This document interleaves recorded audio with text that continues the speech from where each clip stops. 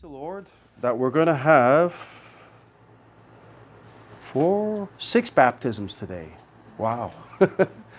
Yell, I know she's 6, but she's been asking a lot.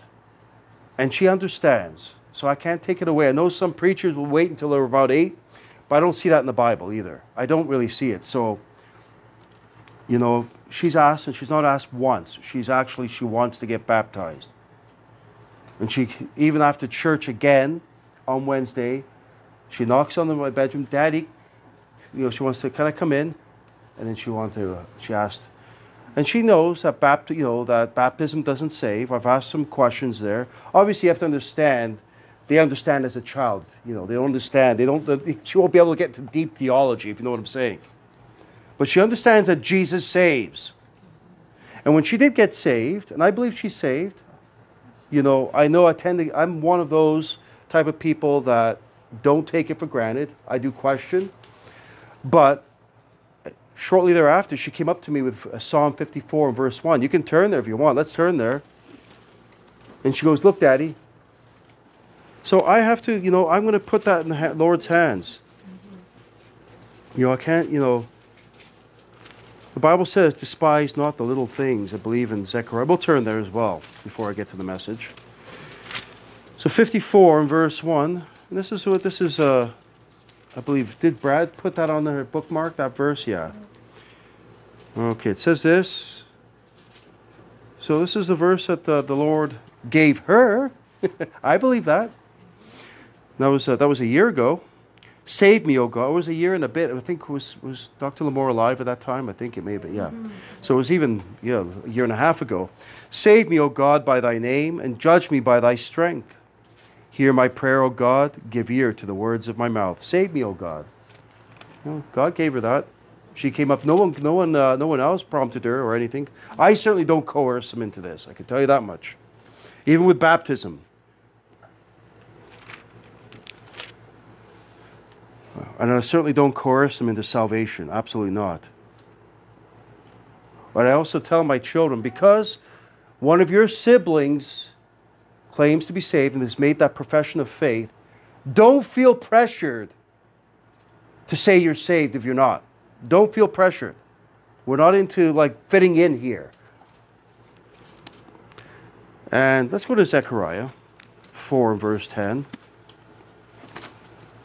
The question is asked here.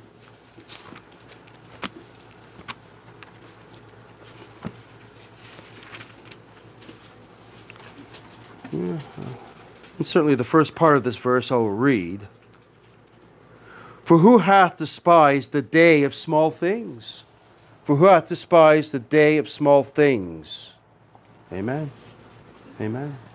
Don't take it for granted. I know there's some preachers that go overboard and there's some actually that believe that they don't believe that children can make that profession of faith. And actually, I don't necessarily believe that, because Jesus said, suffer the little children to come unto me.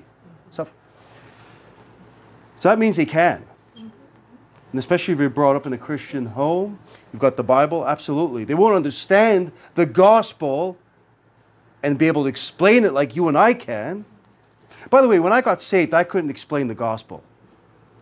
I had people argue with me, or actually there was one person about that tract, this was my life. There's no gospel in there.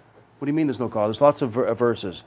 Look, you don't have to quote 1 Corinthians 15 verses 1 to 4 to give a gospel presentation. Do you realize I can preach a message today from the Old Testament alone and give you a gospel presentation out of it? I can preach Jesus Christ from the Old Testament alone and be able to give you a gospel presentation. In fact, during my dad's funeral, I did just that. Yes, I did cross-reference with the New Testament and showing the fulfillment of the Old Testament, but I preached the message out of the Old Testament. So it's kind of nonsense. And I think Luke knows where I'm going with some of that. Yeah, with that. Actually, he knows, yeah, because there are some that believe in Acts 2 that Peter preached the death, burial, and resurrection of Jesus Christ as a murder case. You hearing that? Nonsense. No, he was preaching it as a means of salvation. Obviously, he was going to use, Actually, no, let's go to Acts chapter 2. I'm kind of getting a little off sidetracked, and I've got to be careful. But let's go to Acts chapter 2. You know, all these things now come in my head, so not everything is planned here, by the way.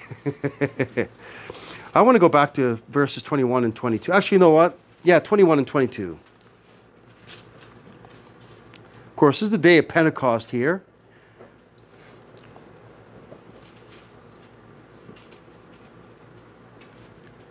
Here, and it shall come to pass that whosoever shall call on the name of the Lord shall be saved. By the way, 30 years later, approximately, the Apostle Paul preached the same message. He said the same thing. Whosoever shall call upon the name of the Lord shall be saved. Goes on to say here, verse 20, ye men of Israel, hear these words. Jesus of Nazareth, a man approved of God among you by miracles and wonders and signs, which God did by him in the midst of you, as ye yourselves also know. Him being delivered by the determinate counsel and foreknowledge of God, ye have taken, and by wicked hands have crucified and slain, whom God hath raised up, having loosed the pains of death, because it was not possible that he should be holden of it.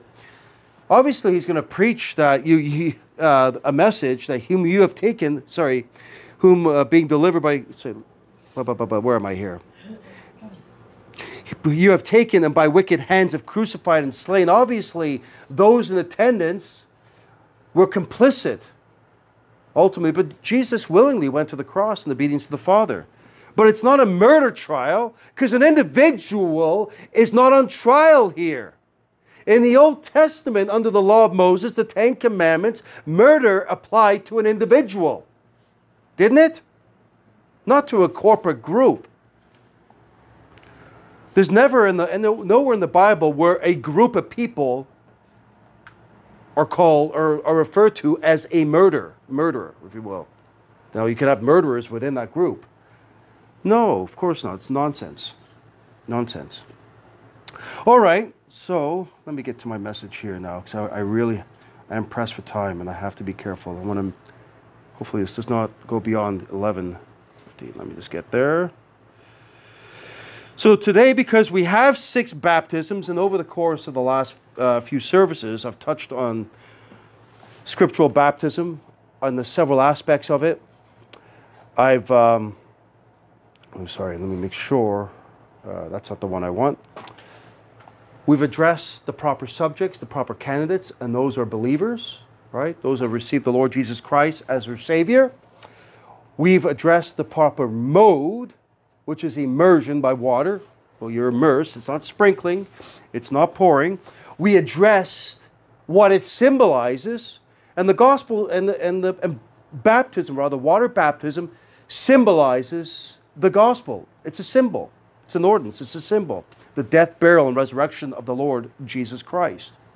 So today, and it will be in a 2-part series here, I want to look at scriptural baptism, its administrator, who has the authority to baptize. Its administrator and who has the authority to baptize. And this will be in conclusion of our, right now, I'll call it a 5-part series on baptism. So I firmly believe that this morning, or this morning's teaching, is perhaps the most important and the most vital of the 5 parts, indeed. Now, concerning baptism, it is probably accurate to say that baptism has been the most divisive issue in Christendom throughout the last 2 millennia. I use the term Christendom because I throw Roman Catholicism under that umbrella. It's not Christianity, Christendom. There is a difference. Now, historically speaking, this much is true. But when it comes to baptism itself, the most divisive issue, particularly among Baptists today, is over the matter of its authority. Authority. Who has the authority to baptize? Who has authority to baptize? Who? So the question of authority in baptism, or who has scriptural authority to baptize, not only keeps members of other religious organizations, quote unquote, that call themselves churches, from joining a Baptist church by letter of commendation and transfer, but also actually divides Baptists themselves into 2 camps. And these camps are, quote, open Baptists, Open Baptists are Baptists who will accept the baptism administered by another non-Baptist organization so long as it was by immersion. Right? And by non-Baptists, I'm talking about those churches that do not hold to Baptist principles, if you will. Baptist principles. And I should have really brought my outline here of the 8 principles. It's actually 13 if you include the 5 fundamentals of the faith. One of them is basically the Bible is our sole authority of faith and practice. Another one is separation of church and state. Another one is the autonomy of the local church. A church is an assembly. It is a visible gathering. It's not some mystical, universal, invisible entity, as many Christians claim. It is actually assembly. When the Lord Jesus Christ said, "Upon this rock I will build my church," during his earthly ministry, he was building his church. It started with the 12 disciples and so on and so forth. And of course, after he was resurrected, those disciples went and planted other churches, which planted other churches and so on and so forth. Now, regarding open baptism among Baptists, about 16 years ago, it was probably 2006, 2007, I cannot remember the year exactly, Pastor Schoenhardt had taken me over to Kitchener to Christ the Way bookstore. And after we went to Christ the Way bookstore, we went to meet Pastor David Axler from Ambassador Baptist Church in Brantford. I believe that church is now defunct. I don't know if he's alive or what he's doing now. But he basically wanted me to meet him because David Axler is a Jew who got saved and pastored a church. And of course, me being a Jew who got saved, he wanted me to meet Pastor Axler, David Axler. Well, during that, when we had a meal lunch together, Pastor Schoenhardt asked David Axler if what kind of baptism he accepts. I don't know how that came into the conversation. But, do you accept any baptism, the Pentecostal baptism or any? And he said, yes. That's open baptism. That's open baptism. This church does not. We recognize that there is an authority. Because the thing is, when you accept the baptism, say, from a Pentecostal church, even though the candidate may be saved, although it was the right mode, immersion, although they may have had the right motive in obedience to God the Father, obedience to the Bible rather, they have the wrong authority. And this is what I want to address today, the wrong authority. And we're going to address several aspects of why it's the wrong authority. And in the context also of the local church, keeping leaven from entering into the church. And that's one way to protect the church. Now, the second camp is known as, quote-unquote, closed Baptist. Just like we have closed communion in this church when it comes to the Lord's Supper. Very similar reasons why. Closed Baptists are Baptists who will only receive into membership people come from churches of like faith and order, i.e. other Bible-believing Baptist churches. Now, the prevailing opinion these days is that the authority in baptism is of no real consequence. In plainer words, the prevailing consensus, even among some quote-unquote Baptists, is that it matters little who does the baptizing as long as it is done. Now, sadly, this view will quickly lead to ecclesiastical anarchy by effectively opening the way to ecumenism. You hear that? Interdenominationalism, lax standards, quote-unquote church hopping, etc. All of these things you open the door to. If the matter of who does the baptizing is of little consequence, then it stands to reason that the institution Jesus established during his earthly ministry and now perpetuates throughout this age will have been severely deprecated. And I've witnessed this today. I'm speaking of his church here. Matthew 16 and verse 18, he said this, "And I say also unto thee, that thou art Peter, and upon this rock I will build my church, and the gates of hell shall not prevail against it." By the way, Peter is not the rock spoken of here. That rock is the Lord Jesus Christ himself, if you compare Scripture with Scripture. And by the way, what is implied here is that not the gates of hell is coming against it. The church is beaten down upon it. The Lord's true church is actually beaten down against the gates of hell. So I believe that throughout history you've had true churches. I do not believe the true church had to be restored and had come out of Rome. We are not Protestants. We are not reformers in this church.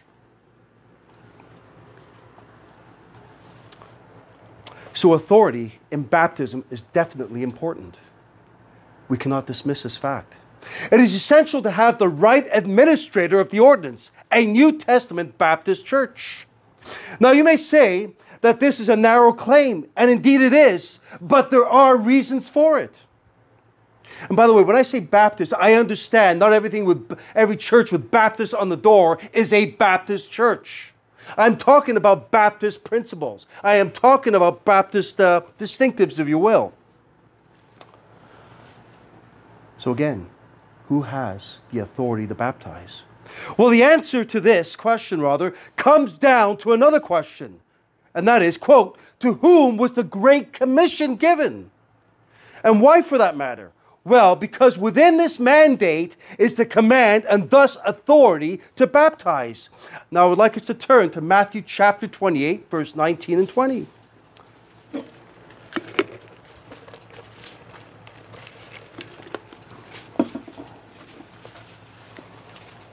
And of course, here, the Lord Jesus Christ, the risen Savior, just prior to his ascension, was addressing the 11 disciples at that time, who I believe made up the church. There were others, but who made up really the leadership of that church especially. Matthew 28, verse 19 says this, go, that's a command, ye therefore, and teach all nations. So that is the preaching of the gospel. By the way, sometimes preaching requires a degree of teaching. You see that with Philip and the Ethiopian eunuch. The Ethiopian eunuch was reading Isaiah 53, and it took Peter to expound on the scriptures to show him what it exactly was teaching. So go ye therefore and teach all nations, baptizing them in the name of the Father and of the Son and of the Holy Ghost, teaching them to observe all things whatsoever I have commanded you. That is discipleship. Keep that in mind. So you have the preaching of the gospel. You have water baptism. And then, by the way, water baptism, I want to make this clear, does not save your soul. It is not required for salvation. It is your identification with the death, burial, and resurrection of the Lord Jesus Christ. It is your identification as a believer with the gospel. So whatsoever I have commanded you, and lo, I am with you even unto the end. So again, you have the preaching of the gospel, water baptism, and discipleship. That is the order, the threefold component or threefold aspect of the Great Commission. Now, if the authority to baptize was given in the Great Commission, then we need to ask ourselves again, to whom was the Great Commission given? Well, there can only be three possibilities. The first of which is the Great Commission was given to the apostles. The first of which was that the Great Commission was given to the apostles. Now, the Great Commission was indeed delivered to the 11 apostles on at least one occasion. But if it was given to them only, then it stands to reason that it died with them, and the New Testament plan for the world evangelism becomes a non-issue. Think about that. If it was only given to those 11 disciples, then it died with the death of John the Baptist, or John the Apostle, around 96 or around 100 AD. Give or take a few years there. So keep in mind, or we need to keep in mind rather, the Bible does not teach apostolic succession. There are some that claim that they're apostles. We have the New Apostolic Reformation, which believes that there are apostles today and apostolic succession. We have no evidence historically that this is the case. In fact, we have evidence from the Bible based on what Paul said in 2 Corinthians chapter 11, verses 13 to 15, that Satan has apostles. In fact, let's turn there. Let's turn there.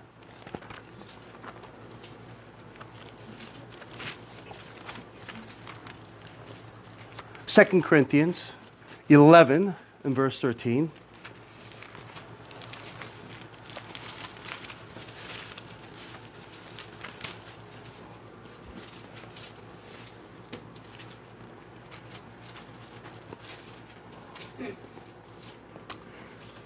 So Satan definitely has his apostolic succession. He does. For such are what? False apostles, deceitful workers, transforming themselves into the apostles of Christ. Right? And no marvel, for Satan himself is transformed into an angel of light. Therefore it is no great thing if his ministers also be transformed as the ministers of righteousness, whose end shall be according to their works, and their works are damnable. And they will lead those who follow their works right to the pit of hell. So again, we need to keep in mind that the Bible does not teach apostolic succession. There are 3 non-repeatable qualifications for an apostle. First, that he was an eyewitness of the resurrected Jesus Christ. There's not one person alive today who has witnessed the resurrected Christ. There's not one person been alive for 1900 years. Absolutely. 1 Corinthians 9 verses 1 and 2 says this, am I not an apostle? Am I not free? See, Apostle Paul speaking here. Have I not seen Jesus Christ our Lord? Are not ye my work in the Lord? If I be not an apostle unto others, yet doubtless I am to you, for the seal of mine apostleship are ye in the Lord. Obviously, he was an apostle born in due time. 1 Corinthians 15, let's turn there. I'll have you turn there. Verses 5 through 8.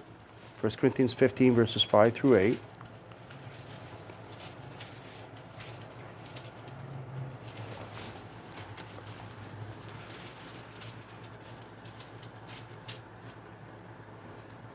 Of course.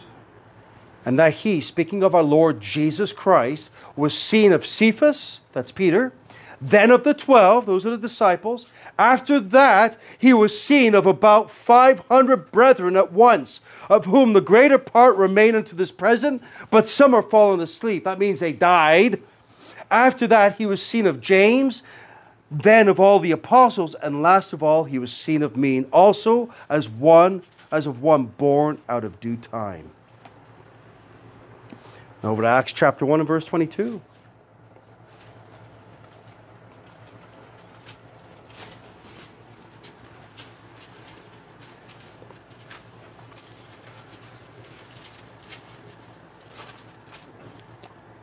Acts chapter 1 and verse 22 says this, beginning from the baptism of John, that's John the Baptist, unto the same day that he was taken up from us, must one be ordained to be a witness with us of his resurrection. Obviously, they're looking to replace Judas here. And they had to be a witness of his resurrection. They had to have seen the resurrected Lord Jesus Christ. So firstly, an apostle had to have been an eyewitness of the resurrected Lord Jesus Christ. This means there's been no one alive after the death of the apostle John around 96 AD who would qualify for this office. Now secondly, an apostle had to have been audibly called by the Lord Jesus Christ himself. And then thirdly, he had to have demonstrated the signs of an apostle. And we see this in 2 Corinthians 12 and verse 12, where it says this, or Paul says this, truly the signs of an apostle were wrought among you in all patience, in signs and wonders and mighty deeds. So if the commission were given to the apostles, then it and the command to baptize is no longer in effect. Furthermore, it would also mean the apostles were abject failures because they never did go into all the world to preach the gospel to every creature. No. So therefore, it seemed obvious that the Lord's command to preach and baptize was not given exclusively to the apostles or the apostolic guild. Now, the second possibility is the Great Commission was given to individual believers. Now, of course, the New Testament church consists of individual believers. I understand that. And again, it's true that the commission was given to Christians as part of the faith that was once delivered unto the saints. But this is not what our Lord Jesus Christ meant when he gave it. The practicalities of any one individual filling it, making it an impossibility. We must keep in mind that the Great Commission is more than just soul winning. Indeed. would have to mean that if a Christian won a soul to Christ, keep this in mind when you think of the threefold aspect of the Great Commission, it would mean that if a Christian won a soul to Christ, he could baptize that person, but he also must take responsibility to teach that convert all things. In other words, he must continually disciple that convert. This alone is nigh on impossible. For one, if the Christian soul winner had died or moved, and he would have to move if he was to obey the first part of the commission to go into all the world and preach the gospel. Some are sent. I understand some are set, but some are sent out. In fact, recently, Mrs. Gappy's not here. I do not know why, but her home church, or her first church there, back in the Philippines, in how do you pronounce it? Guagua? In Pampanga there. Is it Pampanga? Yeah, Pampanga. Sorry. Well, they've just ordained a man. So he said, like Pastor Joe Marquito sent me pictures, and they sent me, the ordination council and everything. So they sent a man out to plant a church in the neighboring province of Bulacan. Again, sent out. By the way, it's a local church that's sending out a preacher. And I did ask him, they believe like we do in a closed communion. So many things. The only thing that they don't have is the dress standards. They don't have that. They don't have the same dress standards. We have much stricter dress standards. And I believe in the very strict dress standards. I believe to be as separated from the world as we can be. I believe women ought to dress as ladies. I believe that there are garments that pertain to a man, and there are garments that pertain exclusively to a woman. And they should not be blended in any sense. Many will argue, where do you see women shouldn't wear pants in the Bible? Well, it doesn't explicitly say women shall not wear pants. But if you think of the history of feminism, especially the more recent history, the 120 years or so, and you think how pants were introduced, it's sort of that blend, if you will, the Hegelian dialectic, creating a blend, or how else can I put it? It's kind of blurring the lines, the beginning of blurring the lines, creating this sort of this shift, this paradigm shift of what's acceptable. And by the way, a woman always looks like a lady in a dress.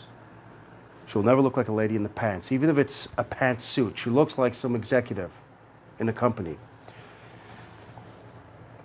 Anyway, I'm not here to preach on dress standards per se. And again, that's a matter of your conscience when all is said and done. I can also preach on hair length as well, which some ladies in here are in complete disobedience. I will tell you that based on 1 Corinthians 11. I wonder if that's been extricated out of your Bible sometimes.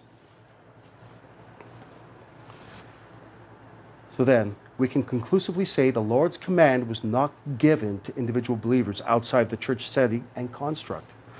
Now this brings us to the third possibility, and that is that the Great Commission was given institutionally and not individually. And I believe this makes sense. Again, the Great Commission was given institutionally and not individually. This really is the only practical answer because it allows the work of the Lord to proceed on in an orderly and unbroken basis, in an orderly and unbroken fashion. This being the case, the next question that we must ask is, quote, to what institution did the Lord address this vitally important command? I strongly contend that the Great Commission was given to his churches. And there are two reasons why I believe this. Well, first of all, the Lord Jesus Christ only established his church. He did not found a multiplicity of religious organizations and agencies, but rather he founded his only one true church. Again, Matthew 16 says this, and I say also unto thee that thou art Peter, and upon this rock I will build my church, and the gates of hell shall not prevail against it. Now, the second reason why I believe the Lord's churches are the institution through which he gave the Great Commission is the fact the Great Commission was given in a church setting. It was given in the church setting. Now, although shaken and somewhat bewildered, the 11 disciples of Matthew 28 and verse 16 were an assembly of baptized believers meeting with their risen Savior at an appointed place. Very much like what we are doing today. you have to understand the church is not this room. We can meet out in the streets and set up chairs right here in this parking lot. Or in a park on a good day. And Lord willing, in the summertime, I would like to do that. Meet in the park, maybe over here. I'd have to see, if we get permission or what we have to do for that. Because I don't want to just go there and have police show up and say, you know what, you need a... So I'll have to find out. But I'd like to meet or somewhere. That'd be nice, wouldn't it? In a nice day, a nice summer day, under a canopy or something. I would like us to turn to John chapter 20, verse 19.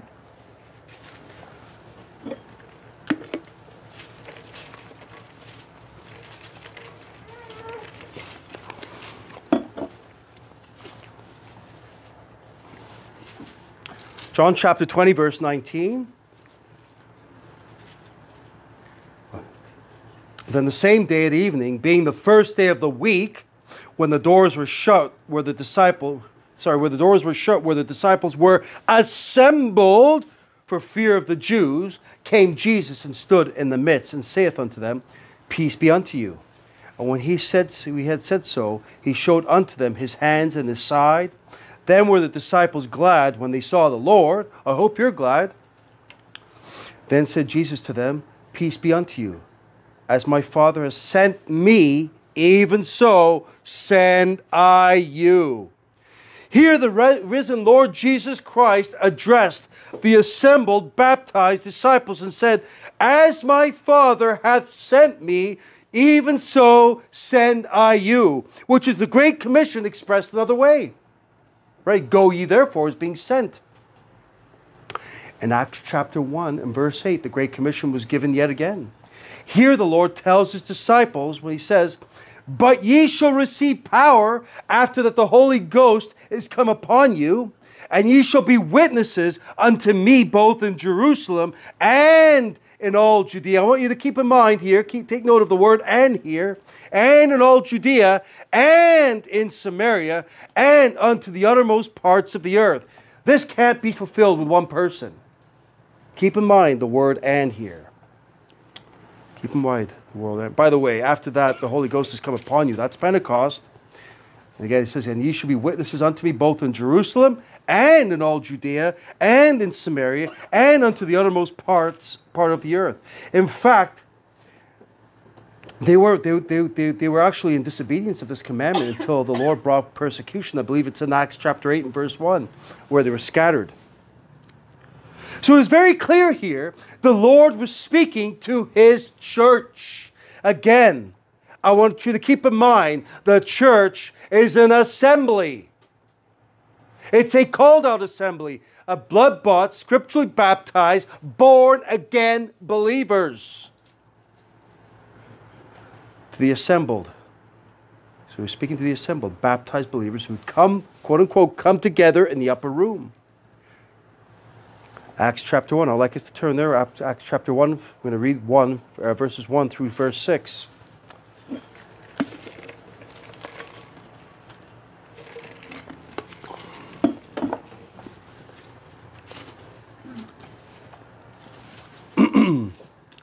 Acts chapter 1, starting in verse 1, the Bible says this, The former treatise have I made, O Theophilus, of all that Jesus began to do and teach, unto the day in which he was taken up, after that he through the Holy Ghost had given commandments unto the apostles, whom he had chosen, to whom also he showed himself alive after his passion by many infallible proofs. By the way, you can prove the resurrection of the Lord Jesus Christ.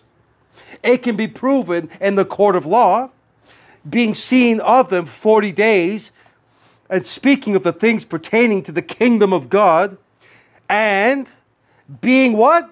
Assembled together with them, commanded them that they should not depart from Jerusalem, but wait for the promise of the Father, which saith he, Ye have heard of me.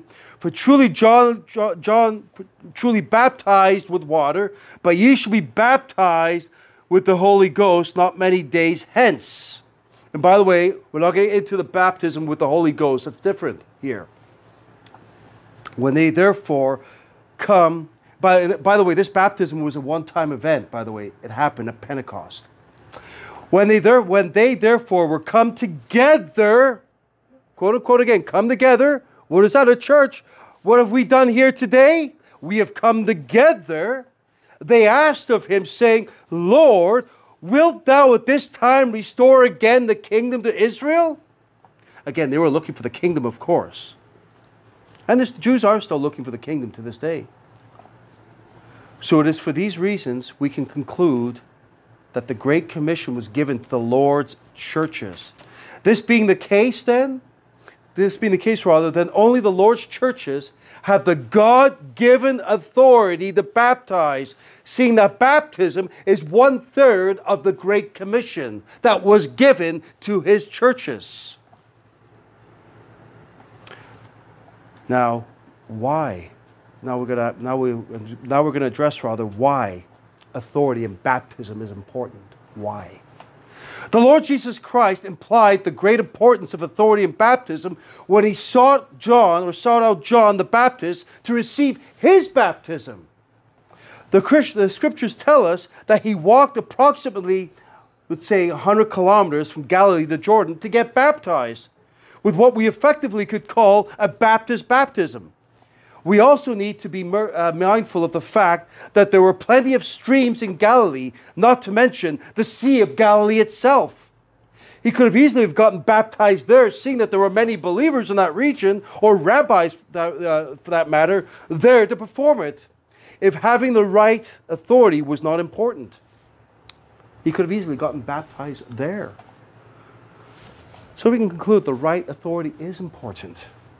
So in the case of our Lord Jesus Christ, that authority was none other at that time than John the Baptist himself. Now I want us to note that John's title, the Baptist, is a God-given title. It's God-given. It's from heaven. It's not man-given. He was not called John the Presbyterian. He wasn't called John the Lutheran. He wasn't called John the Anglican. He wasn't called John the United Church Minister. Not even called John the Immerser, some claim, or some refer to him as. No, he's called John the Baptist. John the Baptist. John the Baptist had heaven's authority.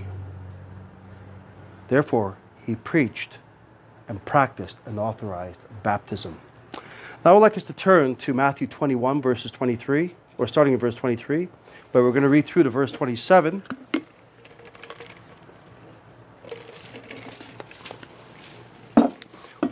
Now I fully understand that some would say John the Baptist was the last Old Testament prophet, but he was revealed in the New Testament. And I understand the apostolic era was a transition phase. It was. But that does not mean that the Lord's ecclesia did not exist. Did not exist during the earthly ministry of the Lord Jesus Christ. Matthew 21, verses 23 through verse 27. And when he was come into the temple, the chief priests and the elders of the people came unto him as he was teaching and said, By what authority doest thou these things? And who gave thee this authority? And Jesus answered and said unto them, Listen to this. I also will ask you one thing, which if ye tell me, I in likewise will tell you by what authority I do these things. Listen to this. The baptism of John. Whence was it? In other words, from where was it? From heaven or of men? You hear that? From heaven or of men? And they reasoned with themselves, saying, If we shall say from heaven, he will say unto us, Why did ye not then believe him? But if we shall say of men, we fear the people. For all hold John as a prophet. And they answered Jesus and said, We cannot tell. And he said unto them, Neither tell I you by what authority I do these things. We fear the people. Right? The fear of man bringeth a snare, but whoso putteth his trust in the Lord shall be what? Saved. They feared the people. You hear that? John the Baptist himself stated that his baptismal authority came directly from heaven. And this is borne out in John chapter 3, verses 26 and 27. There it says, and I'll start with verse 25, by the way, Then there arose a question between some of John's disciples and the Jews about purifying. And they came unto John and said unto him, Rabbi, he that was with thee beyond Jordan, to whom thou bearest witness, behold, the same baptizeth, and all men come to him. John answered and said, a man can receive nothing except it be given him from where? From heaven. Heaven. In Luke chapter 7 and verse 30, the divine authority of John's baptism is emphasized. And there we are told, starting in verse 29, and all the people that heard him and the publicans justified God, being baptized with the baptism of John. But the Pharisees and lawyers rejected the counsel of God against themselves, being not baptized of him. You hear that? They rejected the what? The counsel of God. It's heaven's authority. In Acts chapter 1, the Jerusalem church acknowledged the authority of John's baptism when they stipulated that the successor to Judas must have, among other qualifications, received his baptism from John the Baptist. And there it says, wherefore of these men which have companied with us all the time that the Lord Jesus went in and out among us, beginning from the baptism of John unto the same day that he was taken up from us, must one be ordained to be a witness with us of his resurrection. So even though they were under the law still, keep this in mind, all the apostles were effectively saved under the ministry of John the Baptist and received their baptism from him. Now the scriptures give us no record of them ever being baptized again. You don't hear that. Why? Well, the answer is quite obvious. It is because John's baptism was scriptural in every conceivable way. It was with authority. Next, we learn from the apostles, from the Bible rather, that the apostles baptized with Christ's authority. They baptized with Christ's authority. During our Lord Jesus Christ's earthly ministry, it is crystal clear he authorized his disciples to baptize. John chapter 4 verses 1 and 2 says this, when therefore the Lord knew how the Pharisees had heard that Jesus made and baptized more disciples than John, though Jesus himself baptized not, but who? His disciples. So although they had no fixed location, the Lord's disciples were in every way a fully functional church. Fully functional New Testament church. You have to understand, at that point, they were not empowered. They were later empowered, but they were initiated already. Keep that in mind. Now, Philip baptized the Ethiopian eunuch with authority.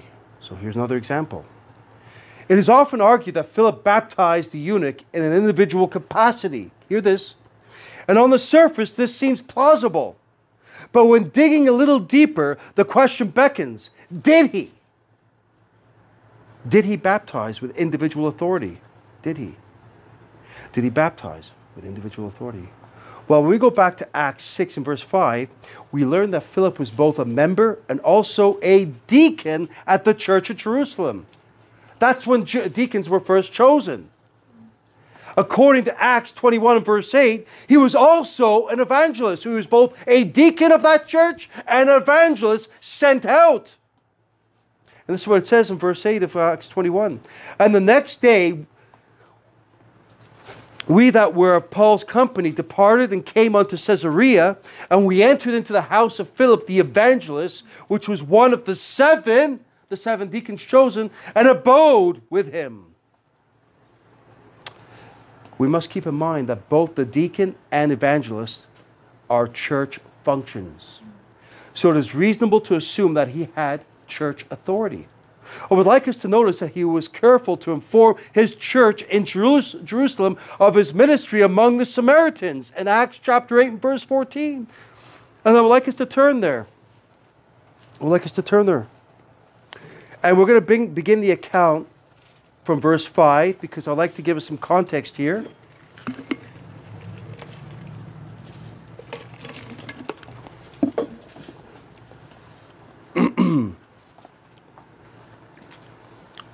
Acts chapter 8, starting in verse 5. Then Philip went down to the city of Samaria and preached Christ unto them. And the people with one accord gave heed unto those things which Philip spake, hearing and seeing the miracles which he did. For unclean spirits, crying with loud voice, came out of many that were possessed with them. And many taken with palsies and that were lame were healed. And there was a great joy in the city. But there was a certain man called Simon, which before time in the same city used sorcery and bewitched the people of Samaria, giving out that himself was some great one, to whom they all gave heed, from the least to the greatest, saying, This man is the great power of God. By the way, I believe these Simons are in our midst today. Greg Locke and various other people like that. These are the Simon the sorcerers of today. Continue on here. Verse 10, to whom they all gave heed, from the least to the greatest, saying, This man is the great power of God. Verse 11, and to him they had regard, because that of long time he had bewitched them with sorceries. Are you bewitched here today, friends? Verse 12, but when they believed Philip preaching the things concerning the kingdom of God, and the name of Jesus Christ, they were baptized, both men and women. By the way, they believed means what? They got saved. They were saved and they were baptized. Then Simon himself believed also, and when he was baptized, he continued with Philip and wondered, beholding the miracles and signs which were done.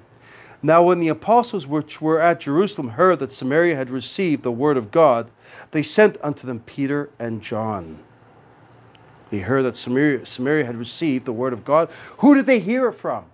Of course, a report was given back. Kind of like a missionary today. If you send out a missionary, they'll send you a letter. They'll send you a report of the work they're doing. Even Brother Tuyer, although he's the pastor of the church out there in the Philippines, he does send a report. I really should, he sends it via messenger. I really should kind of, and pictures, I really should every so often get them or show them to you or have them put up or something like that. Maybe we can work on that. Moving forward now. Ananias in Acts chapter 9 baptized the Apostle Paul, who was Saul at that time, with authority. There are many that claim that Ananias acted on his own volition when he baptized Saul.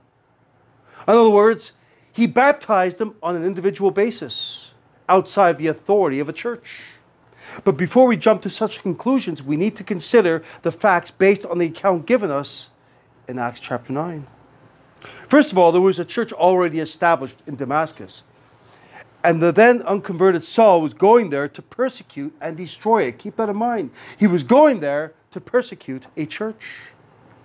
Acts chapter 9, verses 1 and 2. And Saul, yet breathing out threatenings and slaughter against the disciples of the Lord, went unto the high priest and desired of him letters to Damascus, to the synagogues, that if he found any of this way, whether they were men or women, he might bring them bound unto Jerusalem.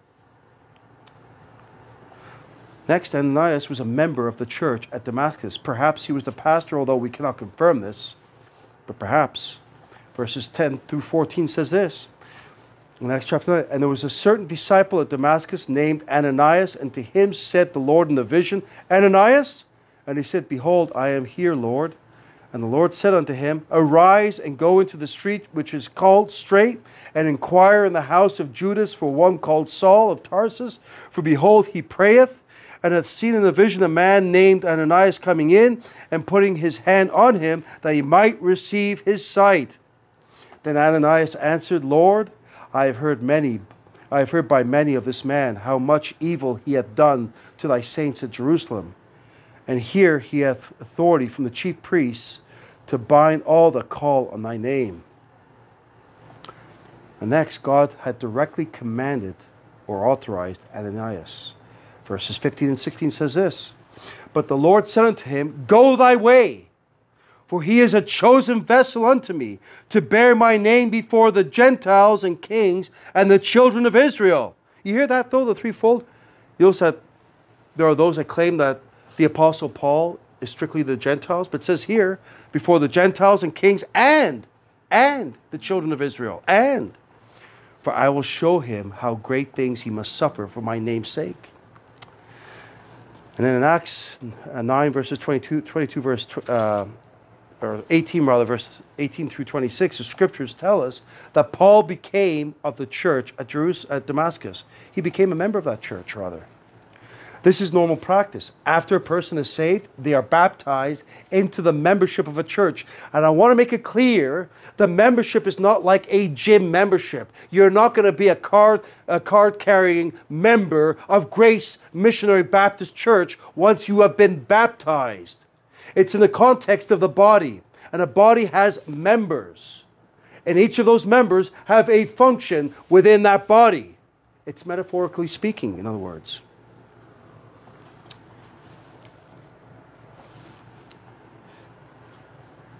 And this is the pattern that we uphold here at Grace. Now later on we learn that Saul, who later was named Paul, sought to transfer his membership to the church at Jerusalem, or into the church at Jerusalem. Now I'd like us to turn to Acts chapter 9, verses 18 through 26. I'll be going a bit longer than 11:15 with this particular message, but that's fine. Acts 9, verses 18 through 26. And immediately, it says here, there fell from his eyes as it had been scales, and he received sight forthwith, and arose and was what? Baptized. And when he had received meat, he was strengthened. Then was Saul certain days with the disciples which were at Damascus, and straightway he preached Christ in the synagogue. You notice he got saved, baptized. What did he do? Preach Christ. Preach Christ in the synagogues, that he is the Son of God. But all that heard him were amazed and said, is not this he that destroyed them which called on this name in Jerusalem, and came hither for that intent, that he might bring them bound unto the chief priests? But Saul increased the more in strength, and confounded the Jews which dwelt at Damascus, proving that this is very Christ. And after that many days were fulfilled, the Jews took counsel to kill him. But their laying in wait was known of Saul, and they watched the gates day and night to kill him. Then the disciples took him by night and let him down by the wall in the basket. And when Saul was come to Jerusalem, he essayed to join himself to the disciples, but they were all afraid of him and believed not that he was a disciple. Again, we're looking at examples of authority in the New Testament. In Acts 10, Peter baptized Cornelius with church authority. Peter baptized Cornelius, a Gentile, with church authority. Again, it is often pointed out that Peter baptized without church authority in Acts chapter 10. However, Peter went to Cornelius with God's authority. In any case, it seems it was the men from the church at Joppa who actually baptized Cornelius. And this is borne out in verses 23 and 48. That's what it says. Then called he them in and lodged them. And on the morrow, Peter went away with them, and certain brethren from Joppa accompanied him, verse 48. And he commanded them to be baptized in the name of the Lord. Of course, you can read the whole chapter there to get the context. So whatever the case may be, it is interesting to note that when Peter was rebuked by the church at Jerusalem in Acts chapter 11, it was not for baptizing without authority, but for eating with non-Jews. You hear that? Basically, breaking kosher laws. Next example is Paul and Barnabas were sent with church authority. Churches sending missionaries and men out to plant churches is God's way. You hear that? Churches sending missionaries and men out to plant churches is God's way of doing things. That is, it is under the authority of the churches that men are trained and sent out. In Acts chapter 13, the missionaries were sent forth by the church at Antioch to establish other churches. Acts 14 and verse 23. They went forth bearing their church's authority to baptize. Now the church that Jesus built has long since passed from the earth. But before doing so, it gave birth to other churches of like faith and order. For example, the church at Antioch came from the church at Jerusalem. The church at Ephesus was born from the outreach of the church at Antioch. And at least 10 other churches in Asia came about as a result of the evangelistic efforts of the church at Ephesus. You hear that? It's the same pattern that we're doing today. It ought to be. By the way, it's not mission boards that are planting churches. That's not God's authority. I do not see that in the Bible. It's not parachurch organizations that have that authority. It is the churches, the local churches. Now, all of these churches have also ceased to exist, but not before their witness founded like faith and order churches throughout the regions beyond. Now, the authority of the churches to baptize is reflected in the fact that it is a church ordinance. Again, the authority of the churches to baptize is reflected in the fact that it is a church ordinance. We learned from our previous studies that Paul, when addressing the Corinthian church in 1 Corinthians 11 and verse 2, he commanded them to keep the ordinances, that's plural, that he had delivered to them. There are only two things Paul stated he delivered to that church, and that is the Lord's Supper, 1 Corinthians 11 and verse 23, and that which baptism pictures, and that is the gospel, 1 Corinthians 15 and verse 3, or verses 3 and 4. Baptism is the keeping in memory of the gospel. Just as a photograph or video now keeps loved ones in our memory, the photo itself, of course, is not the loved one, but a picture of them, or the video for that matter now. But it's rather a picture. So baptism and the Lord's Supper are the two ordinances of the church. And this has also been the case historically, for that matter. By the way, they're not sacraments. They're not a means of grace. They're not a means of attaining salvation. They are ordinances to be observed. Your salvation, your eternal security in Jesus Christ is not dependent on the water. It's all in the blood. All in the blood. Now, because baptism is an ordinance, and because these ordinances were given only to the churches, then only New Testament churches have the divine, God-given authority to baptize. Next, baptism is also the door to church membership. Again, as I explained earlier, we're not talking about a gym membership. We're not going to be handing out you a card with your name on it, saying that you're a member of Grace Missionary Baptist Church. It's not that. So this is another contentious point by many.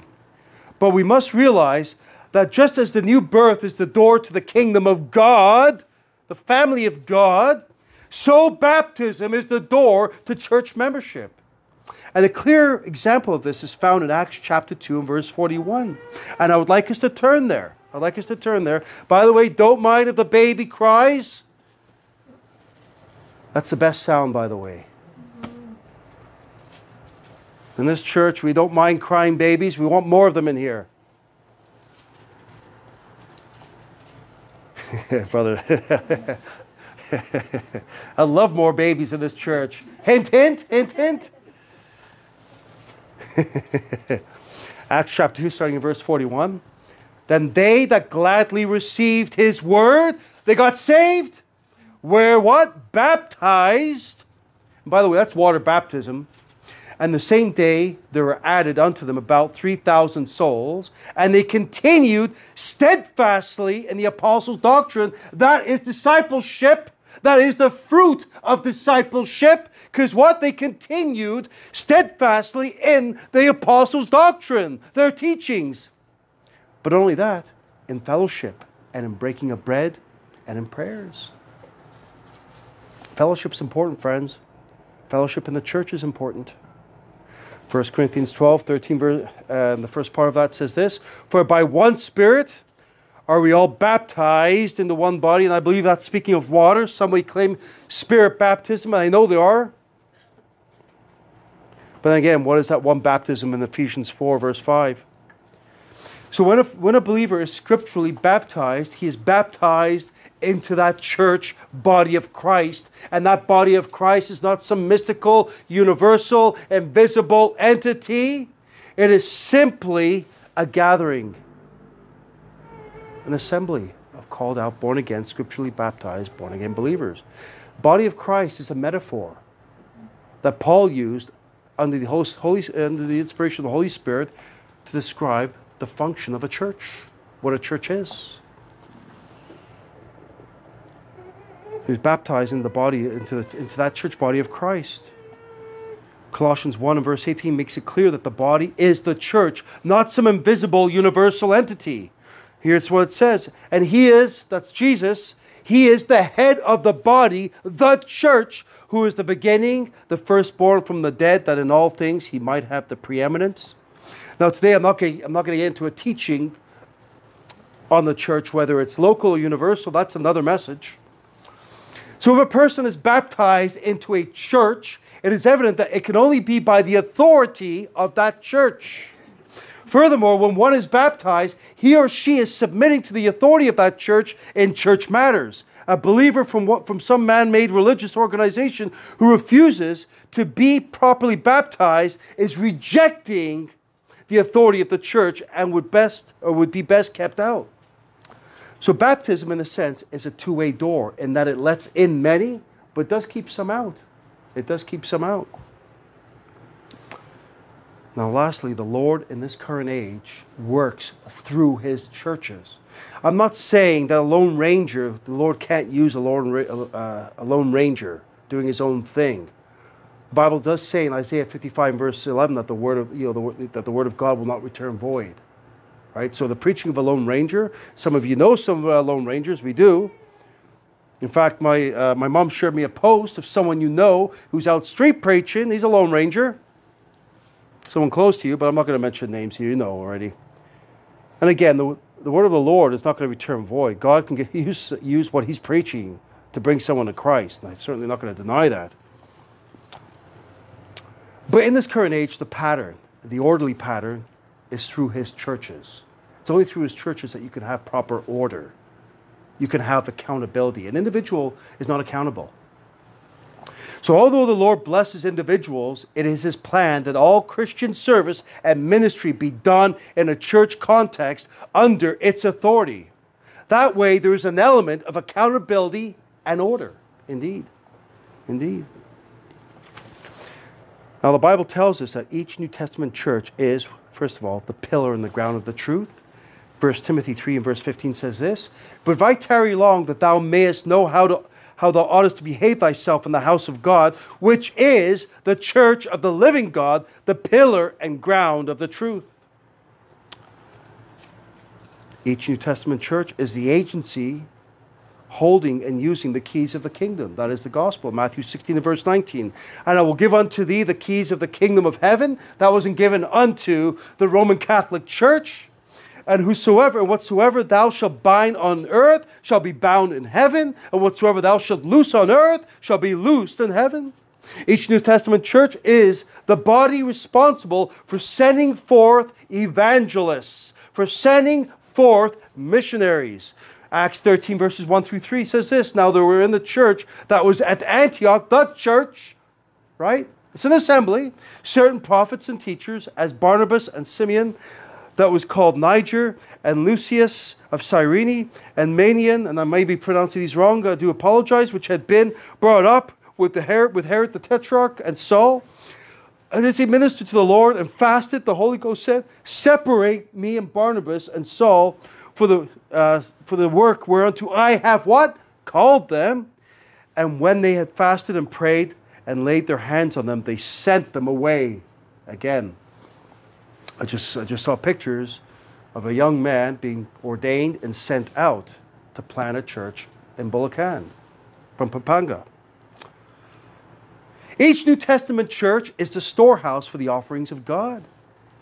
1 Corinthians 16 verses 1 and 2 says this, "Now concerning the collection," right, that's an offering, "for the saints, as I have given order to the," hear this, the word, "order to the churches of Galatia, even so do ye," Church of Corinth, or Grace Missionary Baptist Church, I want to give it a contemporary application, "upon the first day of the week," which we are now meeting on, "let every one of you lay by him in store," that's the offering, "as God hath prospered him, that there be no gatherings when I come." That's why we take up an offering on Sundays. I know some churches take up an offering during the midweek.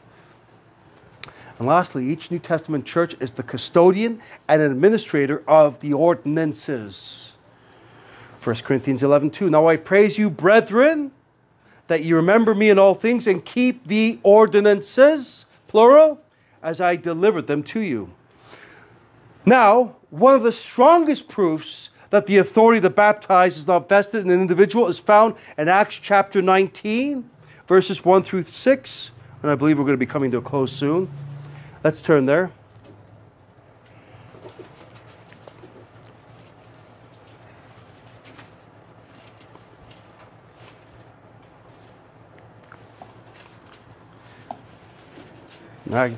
This is one of the strongest proofs that the authority to baptize is not vested in an individual is found in this portion of Scripture here. Let's start at 19 verse 1. And it came to pass that while Apollos was at Corinth, Paul, having passed through the upper coast, came to Ephesus, and finding certain disciples, he said unto them, Have ye received the Holy Ghost since ye believed? And they said unto him, We have not so much as heard whether there be any Holy Ghost. And he said unto them, Unto what then were you baptized? And he said unto John, Unto John's baptism. Unto. Doesn't mean that John baptized him. Then said Paul, John verily baptized with the baptism of repentance, saying unto the people that they should believe on him which should come after him, that is, on Christ Jesus. And when they heard this, obviously, when they heard this, they were baptized in the name of the Lord Jesus Christ. When they heard this, means they got saved, by the way, here. They truly got saved. And then they received the right authority for baptism. So they were baptized, but they had to be rebaptized here under the right authority, the right conditions. Now, the evidence of Scripture is that some person other than John the Baptist took it upon himself to baptize these 12 men. Apart from the time and distance factors, John the Baptist preached repentance and faith in Christ and about the Holy Ghost. In Matthew 3 and verse 8, he commands to, quote, Bring forth therefore fruits meet for repentance. And in verse 11 he says, I indeed baptize you with water unto repentance, but he that cometh after me is mightier than I, whose shoes I am not worthy to bear. He shall baptize you with the Holy Ghost, that is Pentecost, and with fire, that is hell. So the Pentecostals will say with fire, the Holy Ghost baptism, or was it the baptism of fire with the Holy Ghost? No, it's actually speaking of hell.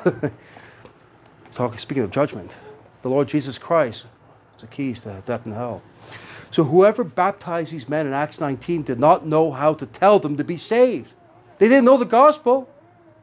They didn't even know that there was a Holy Ghost, the person of the Holy Ghost. So you don't tell them how to be saved, much less the gospel. So it's quite evident when examining Scripture that baptism is 1/3 of the Great Commission. It's very clear. And that the Great Commission was given to the churches rather than only the apostles or any individual believer. Any individual believer. Heavenly Father, we give thee thanks for the blessing of thy word. And I trust, Lord, it would serve to help those, Lord, that have some questions here, Lord. And of course, Lord, I pray, Lord, give me the wisdom to teach the second part of this as we deal or delve into alien baptism, foreign baptism. In Jesus' precious name I pray. Amen.